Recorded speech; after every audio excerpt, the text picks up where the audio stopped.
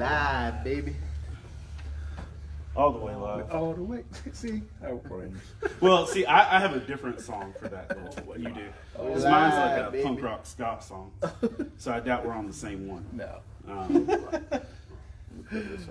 Old hip hop.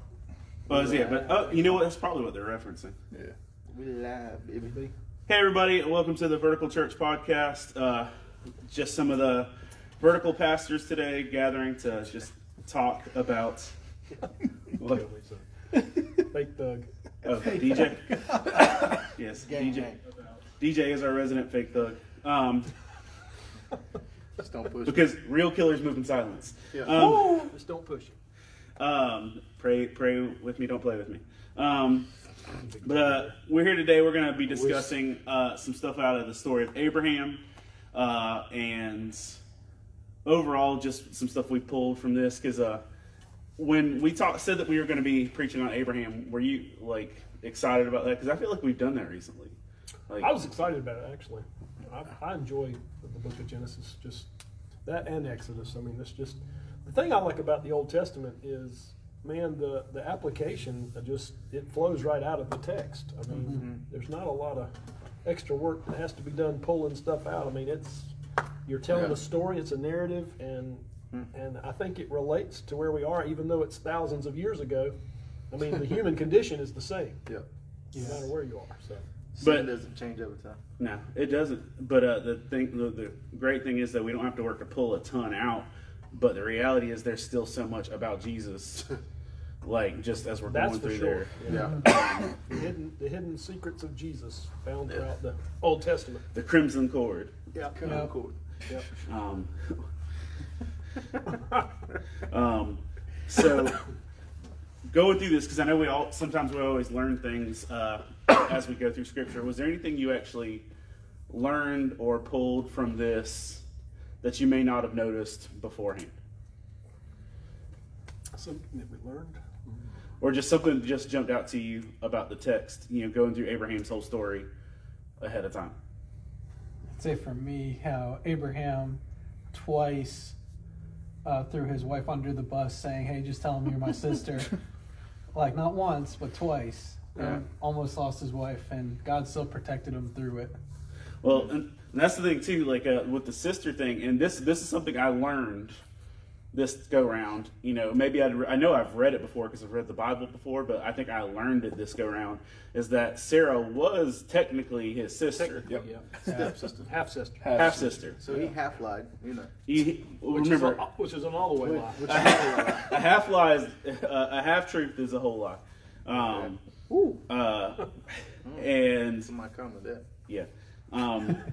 But he lied about that, but the reality is, I'm just thinking about this situation. I get that you don't want to get like killed or whatever, and you know that this was in that Old Testament era where 80 wasn't 80. Yeah. Yeah, right. Like Yeah. that this woman was attractive enough over a 20-year window in her senior citizen days to be put into two different like leaders' harems. Yeah. She must have been a real looker. That's what I'm just saying. I mean, it's just like you see some people that age ridiculously well now, Right. Yeah. but this had to be on some biblical Yeah. unprecedentedness. Hey, Joe McDaniel, miss you, dude. Joe McDaniel in the house. What?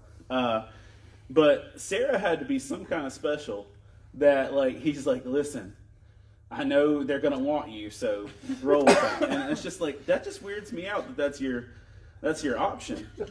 And it's not like, all right, I'm gonna fight for you, or like you know, No fight. no fight, anything. He's just like, I'm gonna go ahead and hand you over. Well, to Abraham's credit, I mean, it's just him and his little entourage against the whole nation of Egypt and Pharaoh, who is a world power at this time. So Well, the other part is he didn't have to go there.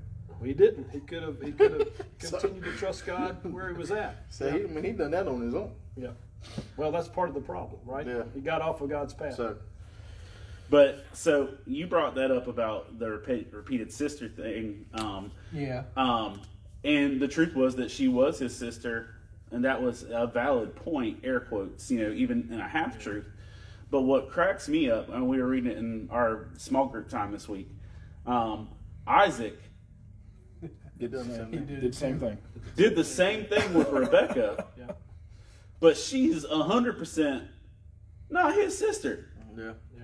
Generational lies. Like she's straight up like a distant cousin of Abraham, Yeah. but she was not his sister. And I'm just like, did he just come up with that and that's a generational thing? Do you think he was like, that was sitting around having, son, one time I said, that's your mama's sister. And like, just like, told one of those crazy stories. Or like, how do you think he got to that point? I think the sins of the father follow into the son.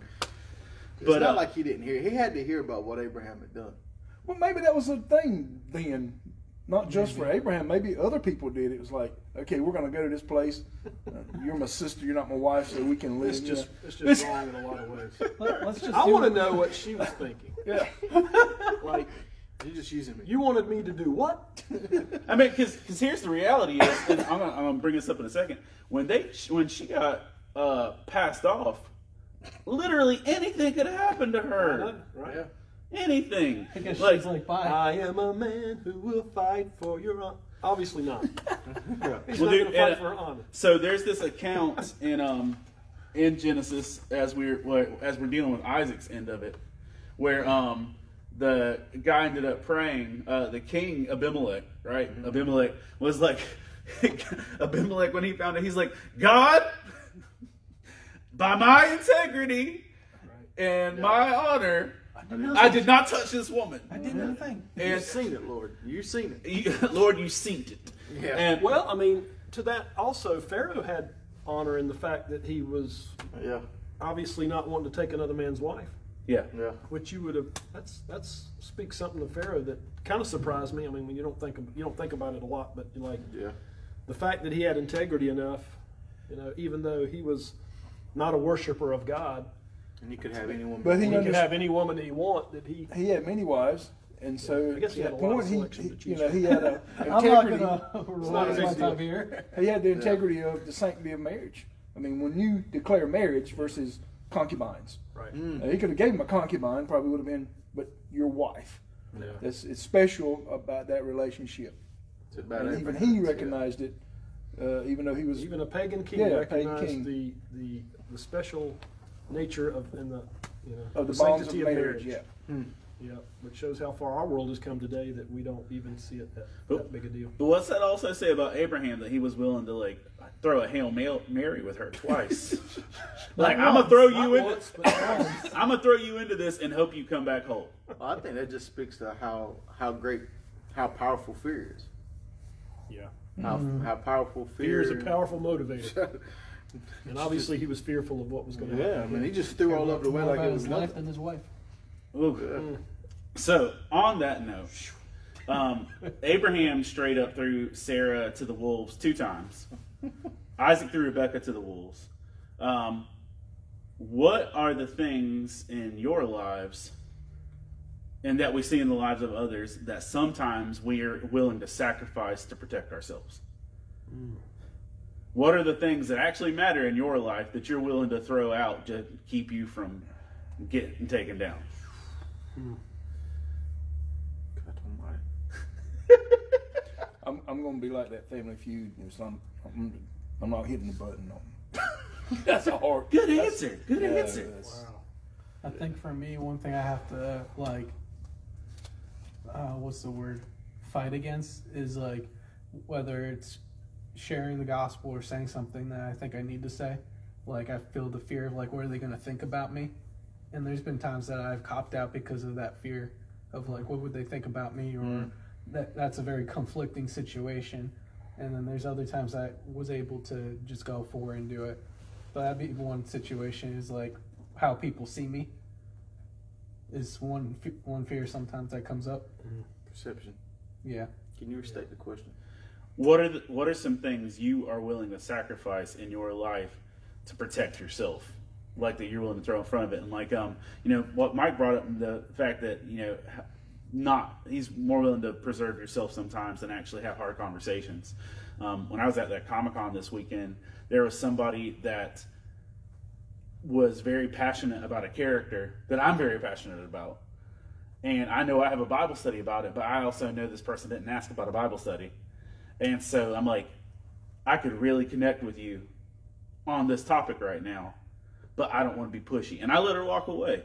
Mm-hmm. And then, like, and as soon as she walked away, it caught me like, I shouldn't have let her walk away. I straight up threw my comfort and my, like, I don't want to be the bad guy away to do that. And then eventually, like, I caught myself, like, leaning over the table, looking around the corner, like, please come back, lady. Like, I hope, because like there's like 1,000 people here. I'm like, I hope you come back. She did, and then we connected, and like 100% the conversation I thought could happen happened, and it invested well. But I was willing to throw away For comfort. A God ordained appointment for comfort. Well, I think we've all done that at some point in time where we've the fear of, you know, what they might think of you, or you know how they might react, or what that conversation might evolve into, that you're like, Well, if I mess it up. yeah, I'm just willing to stay comfortable and not do that. Yeah, and to me personally, it's a fear sometime of how to lead conversations to a spiritual conversation without being that freakish person that they no longer want to be around you now, because every time you're going to try to lead it to that, you know, that conversation of, but we have to do that at some point. I mean, that's what we're called to do. We're called to try to lead those appointments to those spiritual conversations to where we can kind of find out where they are and let them know where you are spiritually. But it's awkward. It's awkward. Like you said, it's comfort. We can just stay in that comfort zone of just having those surface level kinds of conversations with people and not really get deep, especially if it's not someone you're around a lot. If you're around someone a lot, you can kind of lead that way. It's someone you see very seldom, like Hector. That was a two-time appointment. You know, this probably never see this person. You know, never again, maybe. God said you ain't getting out of it. And it had to lead that way because he felt, and I've done that many times. It's like, oh, that was a door that was open. Yeah. And I let it close. So we're willing to sacrifice what is right, what is true, what is good sometimes for what is comfortable or what is causing us to be fearful. Self-preservation. And I know, and this is no shade or knock or say this, but I know you and I have talked, and we've talked to the staff, and you mentioned this morning that, like, you know, about like, the building stuff is like, you didn't want to have to invest more time into putting building and construction and stuff like that. I got burned out in building and construction. Yeah. After a renovation through the summer and then a flood. Which is understandable. Have there ever been times where you have known that God had given you an opportunity, and you just didn't do it because it was too much work? Has there ever been a time where you'll throw something God's given us out the door, like Sarah, like Abraham through Sarah, because it's just too much work to do? Oh, sure. Yeah, definitely. I hate to say it like that's so easy to say, but I thought we weren't getting deep today. You failed. Well, we started off with a softer topic. Hey, Philip. Well, it's like so Jordan Jacobs has been going to visit another church for like a college thingy or worship thingy, and he'll come back with a lot of ideas sometimes. And he hit me up, maybe 3 months ago. He's like, hey, for our announcement slides on Sunday morning, instead of just having pictures, can you turn them into videos and just do it? And I was just like, and I was like, and everything in me was like, I don't want to do that. Yeah. It's a lot more work. Yeah. And but the reality is, I think some of the best opportunities are the stuff that we don't feel comfortable doing in our own strength. Because when we actually have to push beyond our comfort zones and our abilities to do stuff, I think that's when we actually find like the fruit of it. Because it's if we do things within our own strength, that's usually I can do this without wearing myself out. Right. And then sometimes the stuff that will push us beyond that is where God actually works. With stuff like that, we're about to do an announcement on Sunday and Monday for a mission trip opportunity. And, you know, most people, they hear mission trip, they're like, oh, that's time off work. That's, you know, I could be at the lake, I could be at the vacation, I could do whatever else. And even in making the video to make the announcement, it's just like, we had, you know, a bunch of stuff over this week. You know, Tuesday was a long day. We had all these things. And so, you know, Lyric got up with me and were like, all right, let's film this video. And I'm like, oh, I don't want. I just think that there's been times where we'll not only throw out a God opportunity for our comfort, we'll throw out a God opportunity because it actually requires us to give more than we're comfortable with. Mm-hmm. Yeah. And I just know that there's good stuff on the other side of that. You know, I don't know how it came that I became the vision moment writer. But when it first was said, hey, can you put this together? It was like, I would think and worry about it all week. How am I going to do this? What am I going to do? And it was really like, I want to give this away. Can somebody else do this? And I was trying to do that in my own strength, going, okay, what am I going to do? How am I going to put this together where other people understand what I'm thinking? Versus now I really see it as an opportunity. It gives me another chance to study in doing something and creating a little, you know, 2-3 minute talk versus, you know, who was it? One of my former pastors would call them sermonettes. He was just, God breathed, and it was just a little short thing that would maybe touch someone. And I had to view it that way, that God, okay, pray about it. Okay, here's the idea for this week. God, lead me there. Instead of for 3 or 4 days getting all nervous and thinking about what am I going to do, how am I going to do this. And then as people, I see different people give those vision talks that I've written down, I kind of got, oh, they didn't say this and they didn't say that. And I went through all the trouble of making the right words. I go, well, what's the point of this? Or you don't do it all together. It's the vision. Or we just wing it and do something. Yeah, I mean, it's what are we doing at this point to show the vision in this moment for understanding where we are, what we're about, and what we're about to do as far as the message that's coming, to try to combine that. And it's just like God spoke to me. He says, it's okay. I speak to them too. Yeah. Well, in their own personality, right? Yeah. And the way they would say it. Yeah. Because usually, because especially when our vision moments, like the stuff in between is a little bit longer, like it's like I can't process all that fast to say, but it's like I'll be ministered to, and I'll get something from what was written, and then something else comes out of me from it. But that's one of the things too often is like so often we'll get to the place where we'll know God is giving us an opportunity, but we just straight up say, well, I know I did this for you, Lord, but I didn't get the reward I wanted out of it. So I'm going to stop. And the cold reality of it is if you're doing it for God and you need a reward, you're not doing it for God. You not got the right heart. I think like when we did we're still doing it, when we did the Halloween thing with the city, like after doing it first couple of years, it's like, okay, what are we getting from it as a church?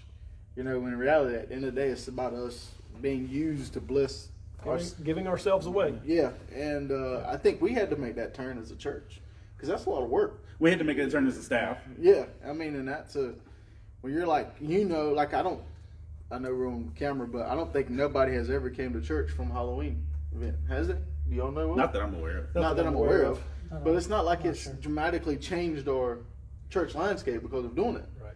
Outside of us yielding to what you just said of us giving ourselves away. Yeah. You know. Well, you give yourself away. You can't outgive God. God gives back to you in different ways. Yeah. Yeah. Well, I've been a part of ministries in the past, and not that they were wrong or that they were failing. It's just I've been a part of ministries in the past where we'll literally look at our desired goal Yeah. and say, if this isn't yielding the return on investment, They will quit. then we're quitting it. Now, here's the thing. Every good idea is not a God idea. Yeah. And sometimes we have ideas as leaders and church folks that it's a great idea, but it might be more demanding than it actually is fruitful. Right. But there's a difference between me having a good idea versus I know God's told me to do something. Right. And that's the thing. The reality is, like, we have to learn to be able to say, if I know God's leading in it, to push past that. So we'll push past we'll throw our own comfort in the way, or we'll throw obedience in the way to keep us from actually having to be uncomfortable. We'll throw a good work of God in the way to be able to actually have to do the extra work. On the flip side, let's invert that last one. Has there been times you've ever thrown your own well-being or your family's well-being in the way of doing a project or church or work where you've sacrificed your family in a way that you didn't need to because you weren't willing to let up?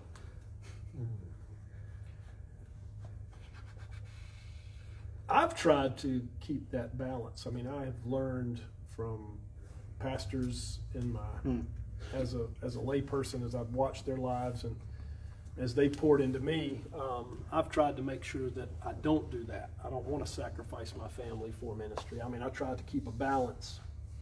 I've tried to include my family in the ministry process and not make it something that I'm doing and taking time away from them. Yeah. I don't know. I guess you'd have to ask my kids if that's been beneficial or if I've succeeded in that. But I've tried not to do that with my wife. And well, probably my wife has been sacrificed a little bit, maybe through that. Probably more so than the kids, Right. Because she's a pastor's wife. But she's also a servant heart. So I don't know how much of that she did just because she's a server or because she felt like she had to. So again, I guess we'd have to ask her about that. I mean, and I think that's one of the things is that we were talking about with Abraham and Sarah, the fact that the stuff that Sarah went through happened because Abraham went further in a direction than God had told him to go. Yeah. Mm-hmm. Oh yeah. And I think there's sometimes where we will make something seem like a priority to ourselves, and we'll act like it's a God ordained thing, and our families usually end up suffering with it. Mm-hmm. So the key there is to make sure it's a God ordained thing and not a me thing. Yeah. Yeah. You really have to check your pride in that. Yeah. And that's the thing too, when we find out that we're doing this stuff and we're pushing ourselves because it's something we feel compelled to do or like it's a requirement, from ourselves, then it really just does become taxing on everybody else involved. Yeah. I think too, like Donnie said, you do try to keep the balance, but there are busy seasons. Like I remember remodeling Pembroke and then transitioning to Bladen and then went right back into remodeling at Bladen. While you're remodeling your own house. Yeah, and those were some tough weeks, man. And I think my wife and I, we have date night every week or try to the best of our ability. We make it a priority, but one day doesn't fulfill a whole week's, and as Donnie said, I think balance is key, but when your to-do list outweighs your Time to do it. yeah, you have to put some stuff in perspective. Well, there's always going to be seasons, and that's where we've got to give each other grace. Yeah. Just make sure you don't make that a habit. Right. Where it's like that every week, which is sometimes we get in that cycle and it's like we don't know where to stop, and we just keep going. That's where you can get in trouble for sure. I'm learning how to say no. Yeah. That's key. Well, for learning me. how to say no and to set boundaries for your life and Say no for the right reasons. yeah. Learning how to utilize set other people boundaries. is a key for me, which is so hard. Now, I'm in Scripture. I don't see a place. Do you see any place that we saw in Scripture where Sarah or Rebecca, in these contexts, argued that case of like, hey, let's not do this? I don't think so. No, I don't really see that. Yeah. Except in the case of when Isaac was wanting to give the birthright to Esau. Yeah.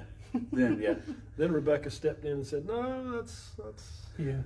let's do it this way." And rather doing it God's way, she manipulated the situation. So Yeah. So on that thing of making sure we don't go in the wrong direction or throw our family to the wolves at the sake of ministry, I think one of the big things is being able to learn to listen to what our family needs, and the people in our lives, what they need, and keeping an ear out for that. Because have you ever been on a road trip with your family or anybody, and like somebody said, "I got to use the bathroom," and you're like, "Well, how long can you hold it?" yeah, oh yeah, yeah. That's Are you busting at the seams, or have you got a little bit of margin there? Yeah. And that's the thing is like Carmen is usually the worst because like my older two now are at the point where They've expanded the capacity. they've expanded the capacity, but also they know my tactics, Yeah.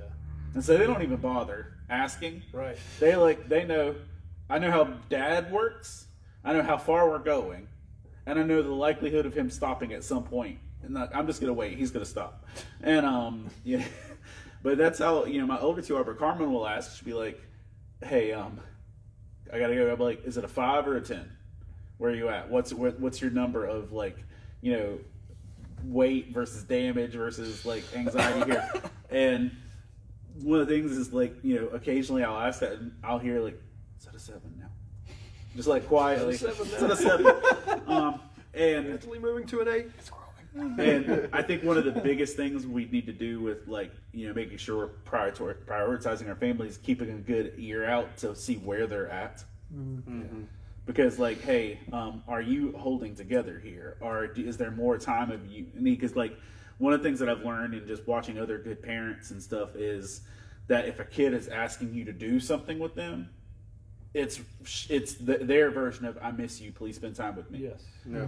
Well, it also helps to know the love language of your child as well. Yeah. You have some kids that are quality time, some kids are words of affirmation, and you just need to be able to, because each of my kids will be different as far as the way that they receive love or what they would experience love from Dad or time from Dad, and so just being mindful of that, especially when you have multiple kids. Yeah. When my kids were small, I wasn't a Christian, and Seth was 3, so that meant the other ones were like 5, 6, 7, like that. And as I hear them talk about that time, I don't hear them talking about it being a bad thing, but it was always, especially Hillary, she'll say, "We were the first to get the church and the last to leave. We closed the doors. We'd be there with the custodian as he closed the doors, making sure everything was done." We served. But we also played. They have sports, but the sport did not take precedence over serving. And that was a hard balance because they saw their friends getting to do more as far as sports and activities because we had church. Yeah. And that was a requirement. You're going to go to church, you're going to serve, but you still get your time. But it had to be a balance. One couldn't outweigh the other. So they had to have time with friends. They had to be socialized. They had to have those activities. But they also needed to be at church. They needed to be learning. They needed to be serving. And that was wasn't a hard decision for me and my wife to make. It was just to get the balance. Yeah. It's like, okay, you can do this activity. You can't do 3 activities because that's going to interfere with Wednesday night Bible study, with youth group on Sunday evenings. We went to church a lot, as they were kids. So it was not throwing the family under the bus for ministry or the ministry for the family. It had to be a balance. Yeah. And as I look at my kids now who serve in church, that attend church regularly, that I hope that I had that balance. Yeah. So as far as hearing from them, I don't hear from them that it wasn't a good balance. Mm-hmm. And Mike, I know we're talking a bunch about kids and stuff too, but you also have people in your life that are like, that are waiting on you as well. So, you hear all of us talking about our family stuff like that. but you have like a whole college campus that's like waiting on you. Yeah. Well, have you seen any like balance stuff there, like with how you work with college kids? Because I know that college time is a demanding time, and college kids don't. I don't mean offense by saying college kids. It's just I've said that for like 15 years. No, I feel you. College kids keep weird hours. Yeah. And like that's its own thing. So have you seen any specific demand balance issues? I think trying to understand that I might have to take some breaks from that. Like if it's in the middle of the day, it's okay because probably nighttime I'll be hearing from them, and being able to how would I say it, put margin in my schedule and stuff like that. I think the thing that kind of hinders me sometimes is I tend to either focus more on ministry and not make time for friends, is where I might end up. I suck at that. Yeah. And because once I'm done with ministry stuff, I'm tired of people and I want to just recoup. I want to just veg out, but that doesn't help with friendships. So right. There's been moments where I've sacrificed friendships for the isolating part. And so. Well, I struggled with that a lot, in the fact that I would pour so much into students in my college time frame that I stopped being able to believe that people were my friends, and that people only saw me as a resource. And so I completely lost the ability to actually develop and nurture good friendships, and to the point where there was nobody that was in my life that wasn't either blood or like my ministry, my flock. Yeah. And so which leaves you completely drained and alone when you're actually struggling with something yourself. And so you got to be able to learn to do that. Or I would find myself like investing in friendships that weren't healthy, because unhealthy friendships usually have lamer boundaries. Right. Yeah.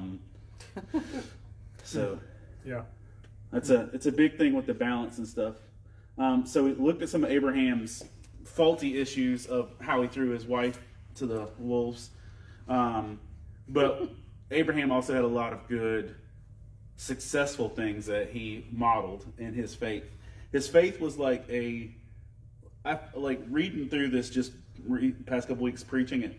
I felt like, Abraham had a lot of Dory going on, and that like you hear something, you know what it is, and then you forget it like 5 minutes later, because there's a lot of Abraham's story that is like, here's what I'm telling you to do, got it, what did you say, got it, do the wrong thing, what did you say, got it, and it's just that back and forth.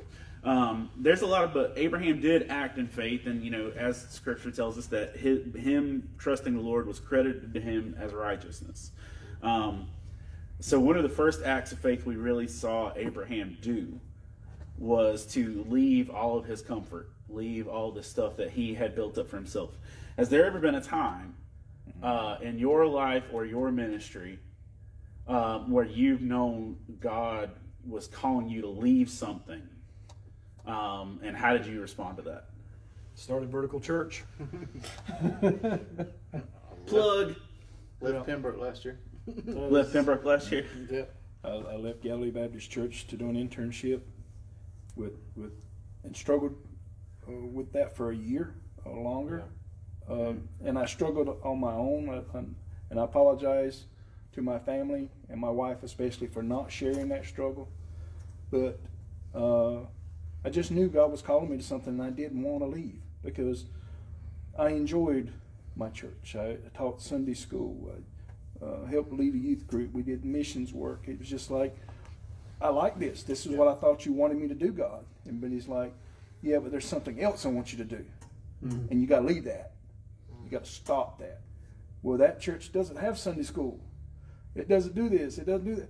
Well, but I need you to go do this. And that was a struggle. And I tell people so many times at 3 a.m., there must be something about 3 o'clock.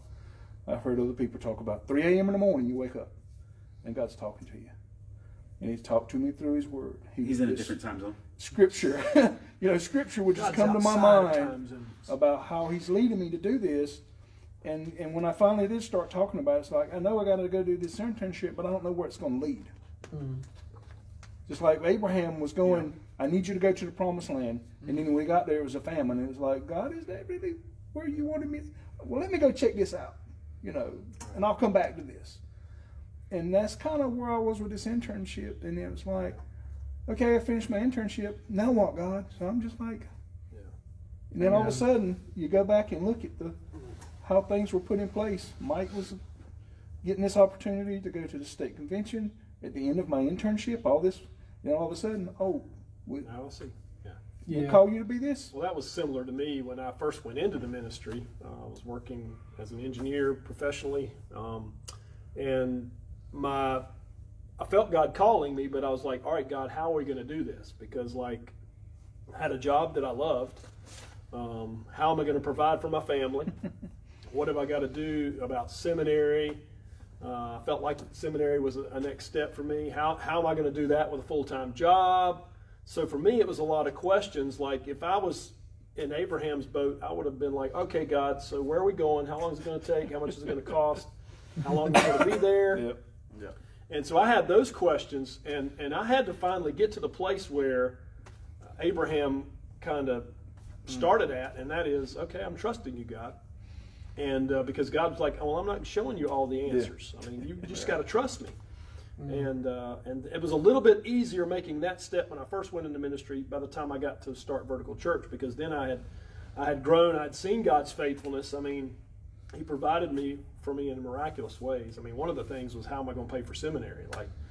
And so I remember going to my boss and being real nervous about telling him that I was going into the ministry, because I was like, man, he could fire me. I mean, he could say, you know, clean out, you're done in 2 weeks, or, you know, all of that. And so I went to him and I said, you know, I feel like God's calling me into this. He's like, well, I'm not surprised by that. I kind of saw that.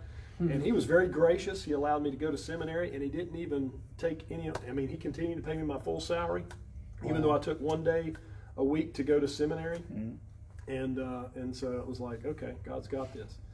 And so when I got to start Vertical Church, you know, came with Pastor Mike to start Vertical Church, it was like, okay, God will provide. I don't know how, but we're going to step out and do this. And once I discerned that, hey, this is God leading us, because of that first experience, which we see with Abraham, I mean, because of his steps of faith, by the time he gets to Isaac and taking him up on the mountain to sacrifice him, Isaac doesn't miss a beat. I mean, Abraham doesn't miss a beat during that time. No hesitation. No hesitation, because his faith had grown as he had seen God's faithfulness, and you know, that was my story. And but yeah, those steps are huge. You got a lot of questions. You're like, okay, how's this going to work?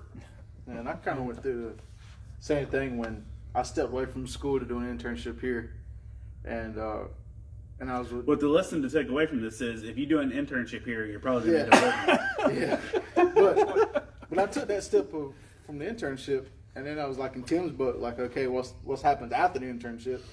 And then the transition happened, and then last year when we were praying through, you know, with Bladen, and I feel like God was like, hey, listen, here goes the next step. The question started arising of, what does that even look like? Because I'm not from there and doing all that.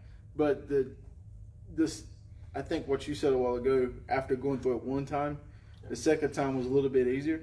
Like when I felt like he was saying, okay, this is what I need you to do, I really didn't question the move. Right. Once you knew it was God, you're good. Yeah. I questioned what was it going to look like. Yeah. Which didn't happen till after I moved. Right. You know. Well, that's how God works. So I was like. So think about Abraham. I mean, so every step he's taken, he's stepping out where God says, but he doesn't know what the next step after that is. Right.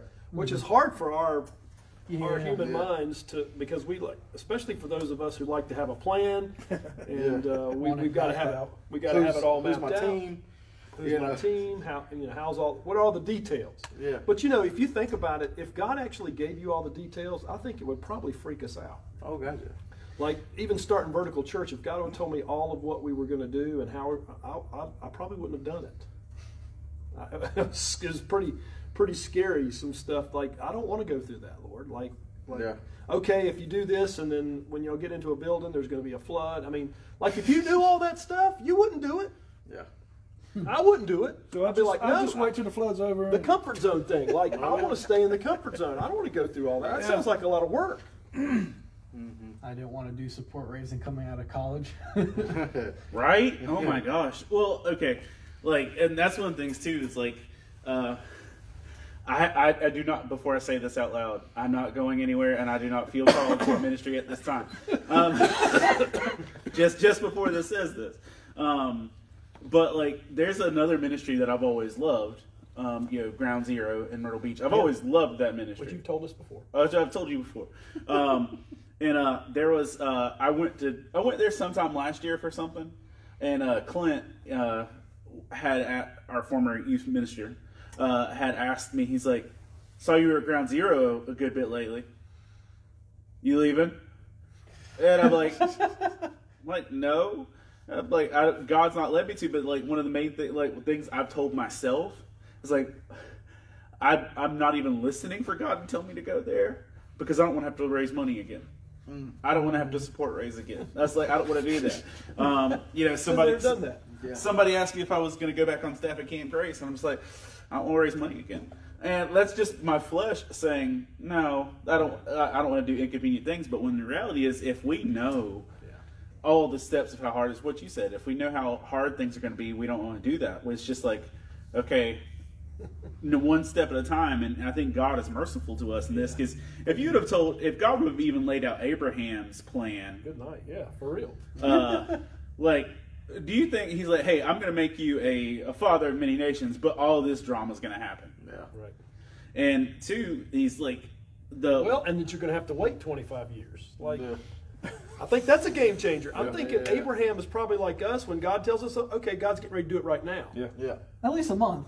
Or at least a month, or in a couple of weeks. But like 25 years? What? Yeah. I don't You got know? time, Lord. Yeah.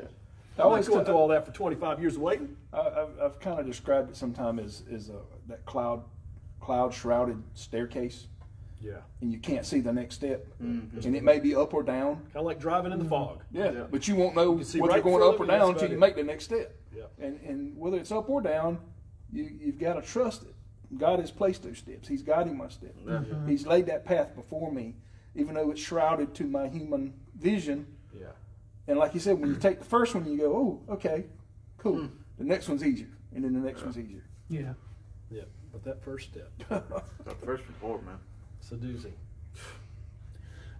So taking that step, one of the things that I noticed, this is just one of those things we picked up in our small group this week too, was that when those angels showed up at Lot's house, this is still in Abraham's family, angels showed up at Lot's house, said, hey, this place is about to get real hot, get out.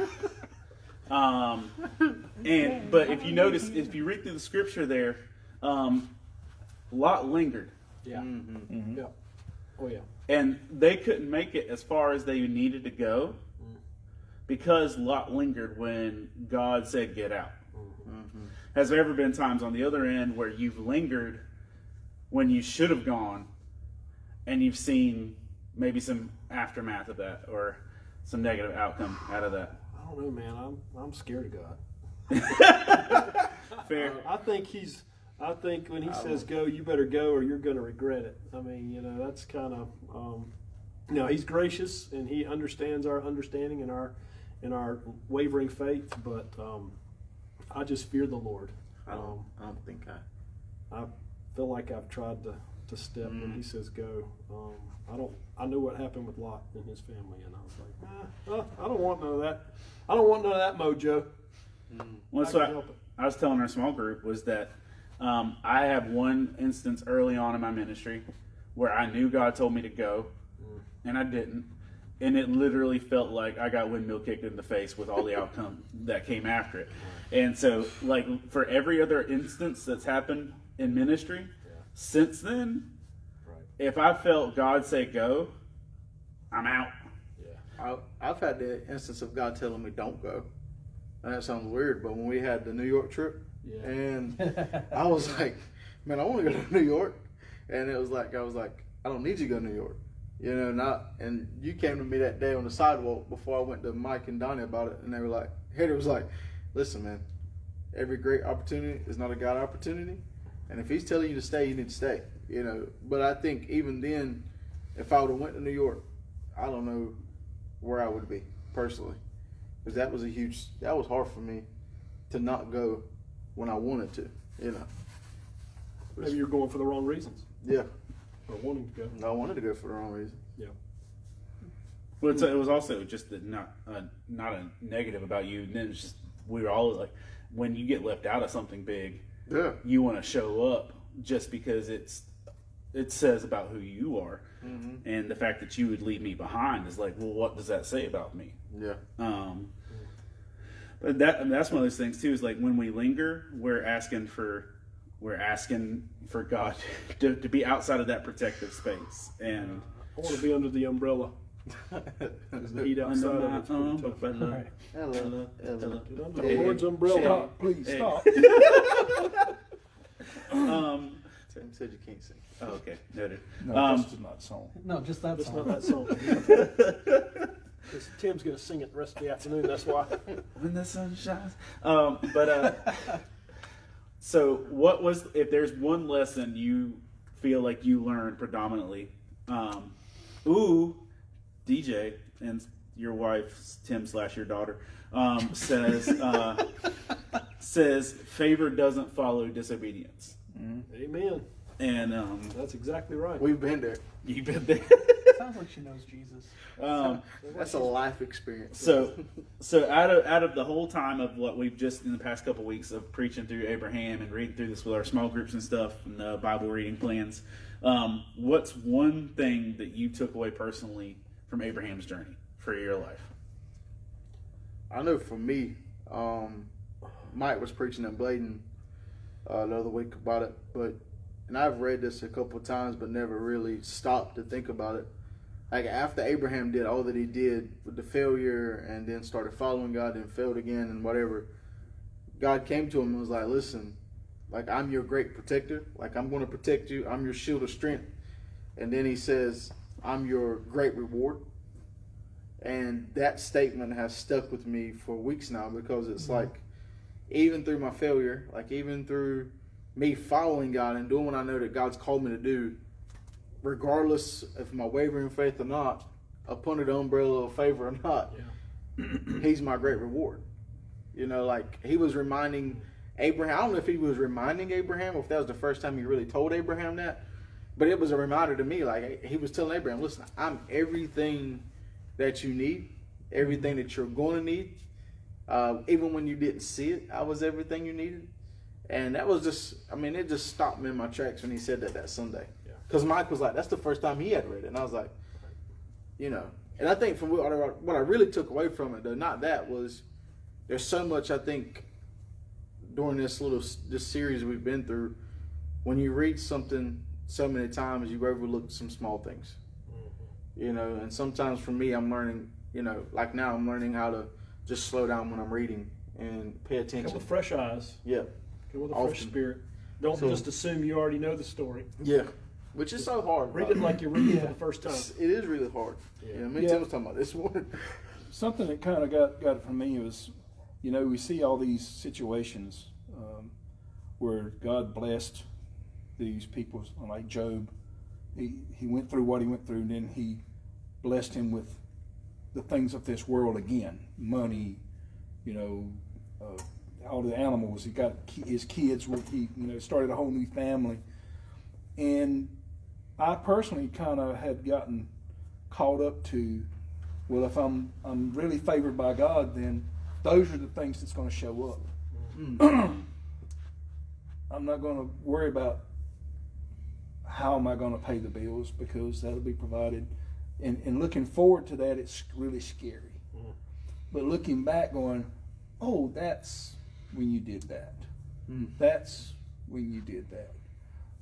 I'm able to be in full-time ministry because I don't have a full-time job, because I went through a time where I'm disabled, and then I went through a time of no resources to teach me how to appreciate my resources that God had provided.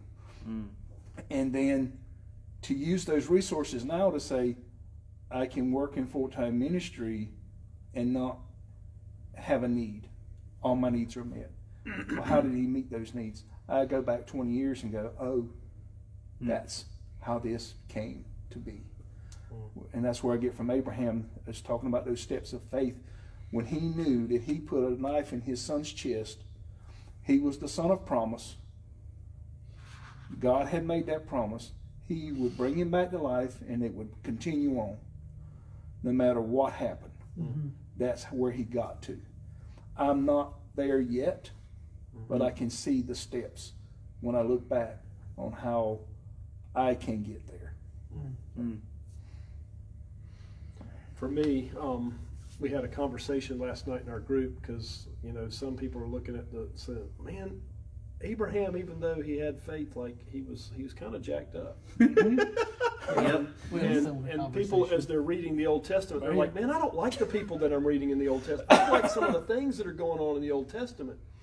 And then once they had all our discussion, I got to the end, I said, now let me ask you all a question. I said, how would your life be right now if you had no Holy Spirit and you had no Word of God? How would your life be? I said, that's what those guys were facing. Mm-hmm. God was speaking to them. He was revealing himself to them, but they had no written word. They had no Holy Spirit, like we have access to the Holy Spirit. I said, so imagine what your life would have been like. So let's give them a little slack. Let's cut them a little credit. And I've just grown to appreciate the Word of God and the fact that and the more I think about it, the more I'm like, you know, I need the Word of God, and I need not to take it for granted. And just because I've read through the Bible several times, or you know, you get used to the stories, and do not ever take the Word of God for granted, because it's such a powerful resource that we have access to. And we've got the full revelation of God's Word to us regarding redemption. And we need to know it front ways, back ways, sideways, and upside down ways. And so for me, that was just a revelation that kind of came last night as everybody was talking. And you know, some people, I think David Hester was hating on Abraham a little bit. He's like, man, I don't really want to model Abraham. And I'm like, I can see that. Yeah, I mean, you know, he was kind of a jacked up dude. Yeah, I heard somebody, it was a Christian comedian one time, doing Father Abraham had many sons, and one of them he left abandoned because his wife told him to. It's just like, oh, geez. What kind of husband are you? But, yeah.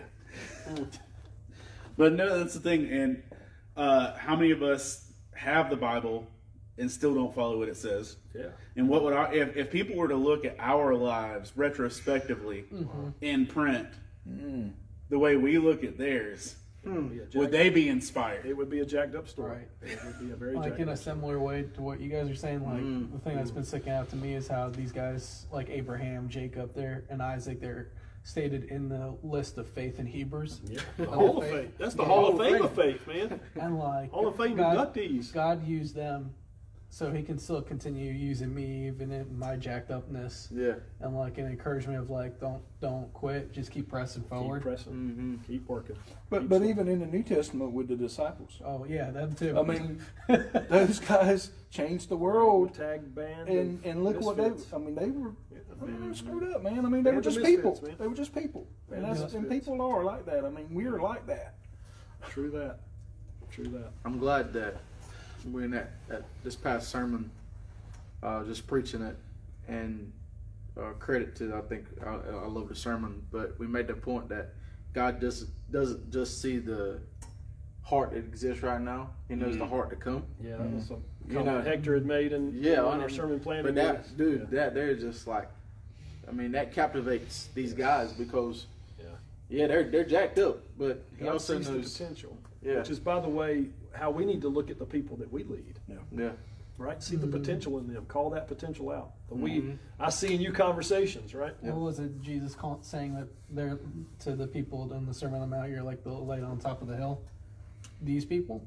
Yeah, these Like people he's calling then- out their potential. Yeah, right. Yeah. Right. We're going to be light. How is that? I Right. think only God was light. Yeah. It's good. All right. Well, that's all we really got for the day. And thank you all for joining in. Thank you all that listen. Oh, hold on. Danielle coming. Daniel said, reading the journey that Abraham took, and funny that you mentioned Job. It's easy to see all that they went through, then God blessing them. When the reality is, God was blessing the whole time. Yeah.